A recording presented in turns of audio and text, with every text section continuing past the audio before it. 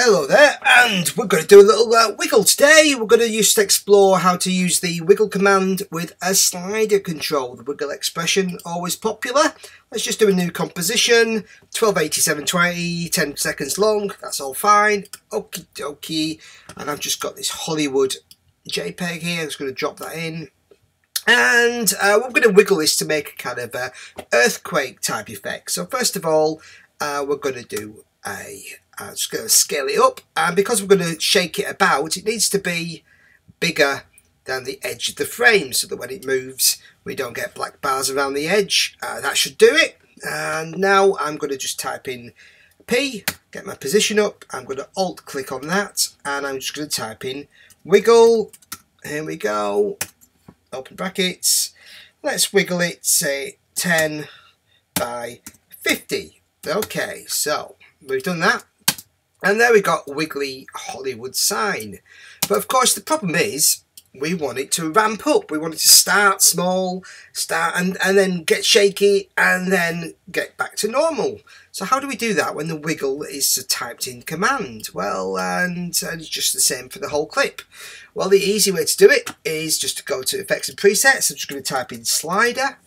Okay, I'm just going to pop a slider control on here. There we've got our slider effect.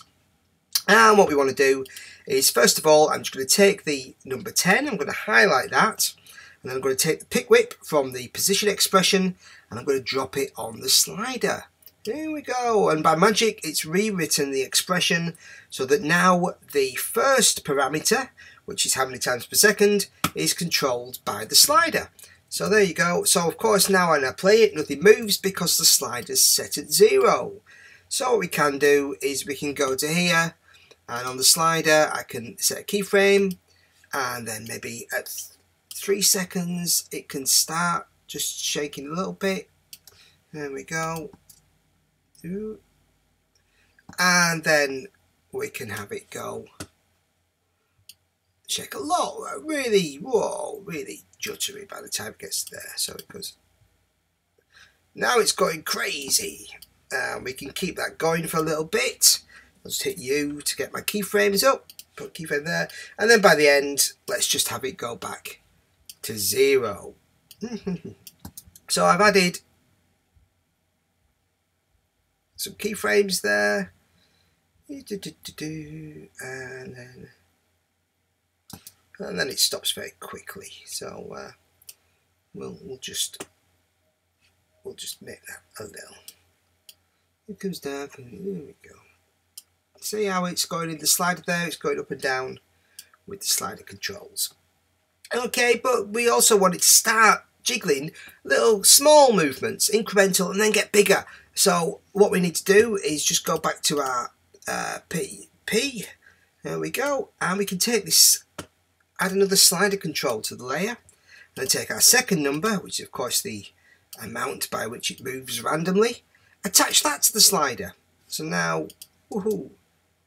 Okay, now it's not moving at all because it's, again, it's set to 0. So let's add some keyframes there, and then let's go to where the next keyframe is, and let's have it wiggle by a little bit.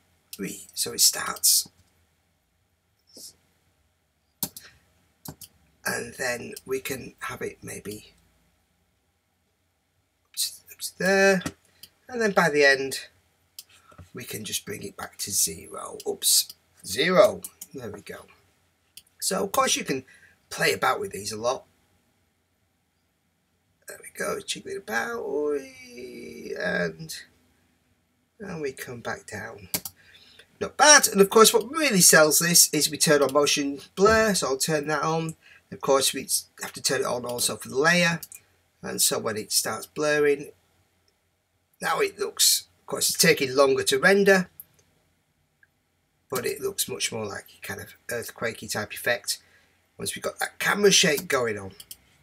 Okay, so that's how to add slider control to the wiggle expression. Of course you can add slider control to all kinds of expressions, but there you go, wiggle's always popular. Thank you.